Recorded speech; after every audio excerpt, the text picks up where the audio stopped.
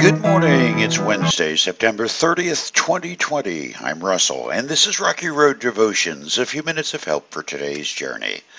Our devotion today is entitled The Holy Club, and our scriptures from Hebrews chapter 4 and Revelation chapter 1.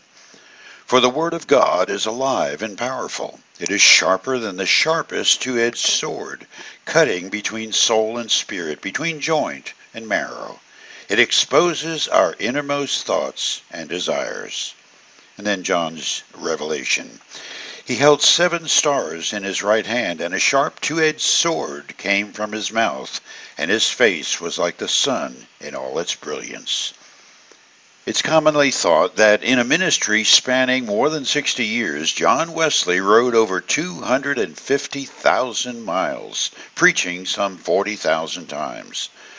One of the formative influences on that ministry was the Holy Club. In 1729, young John Wesley began attending Oxford University, meeting together with several like-minded students, including his brother Charles. The Holy Club was a name given to mock the group by students who viewed their efforts at holy living with less than admiration. Nonetheless, the name remains after nearly 300 years, identifying the goal of inviting God to direct every step of seriously God-minded people. The published sermons of John Wesley testify to the fruit of such devotion. I've read a fair number of those sermons, and the one undeniable mark of that fruit is how the sermons are constantly laced with full quotations of Scripture, and even more, bits and pieces of scriptural reference piled high in evidence of the theses of those sermons. Wesley's high view of Scripture cannot be missed. Here's his testimony of that indisputable fact from his own pen.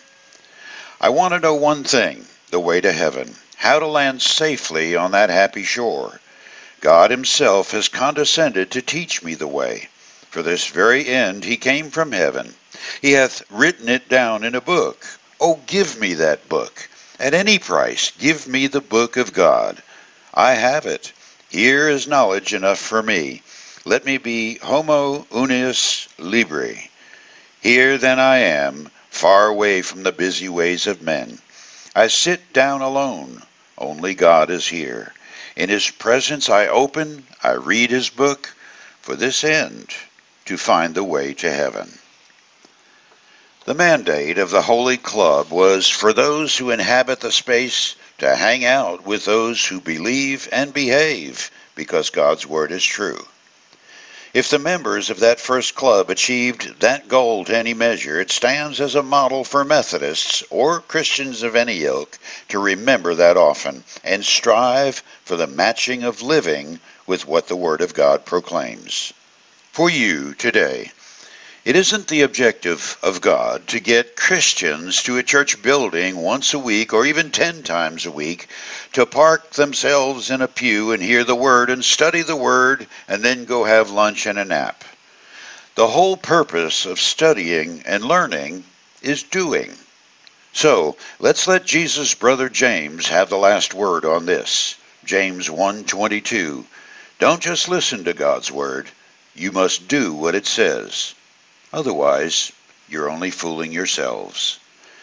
You chew on that as you hit the rocky road. Have a blessed day.